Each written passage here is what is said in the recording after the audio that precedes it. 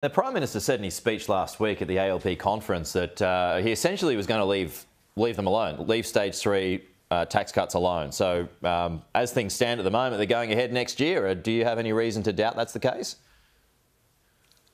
Well, yes, because every time he says something like that, we see other members of the Labor Party come out and say, no, they should be changed. So for the Prime Minister to come out and categorically say that the stage 3 tax cuts will go ahead would be a very good move. And that will bring certainty to those people who are seeing their taxes go up under Labor, like they're seeing everything go up under Labor except their real wages. What about this intergenerational report? A couple of drops at the moment, Dan. It's all coming out on Thursday in full, but it predicts the population will hit 40 million by 2040. That's not too dissimilar from what Josh Frydenberg had forecast in recent years.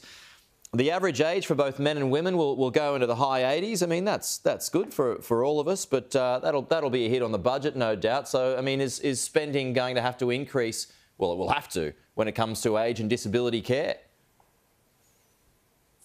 Well, the first thing is we haven't seen the intergenerational report. We've seen Labor selectively leaking parts of it.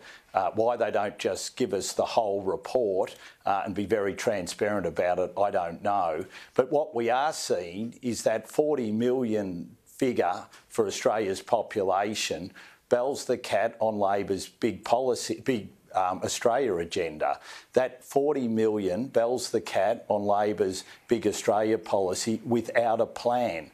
We know we've got 1.5 million people heading our way over 5 years. We now know the aim is 40 million. And if you have a look on the front page of the Age newspaper today, you see that every attempt that Labor has made at housing has delivered less housing than the money they're putting towards it. So this big Australia without a plan approach, I think, is not going to set Australia up the right way, and they really need to have a good hard look at this. Well, I mean, there's a lot of debate about whether the housing announcement last week is in fact going to do anything, whether they are actually going to reach those goals of 1.2 million new homes. The big consensus for a lot of folks I spoke to on this program, and that includes yourself, Dan, in the past, is that we've got too many people now coming in.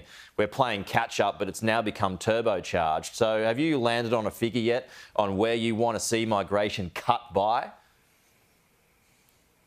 No, we haven't, because we want to be able to have a look at the intergenerational report and look at it in detail. We want to see where Labor's big Australia without a plan is going to lead to, and then we will come up with a policy in the lead up to the next election. Okay. But what we're seeing at the moment is that everything Labor's doing is putting more pressure on housing, on rents, on inflation, on congestion and on the environment. Their big Australia without a plan approach isn't working for us. Dan Tehan, good to see you. We'll talk to you again soon.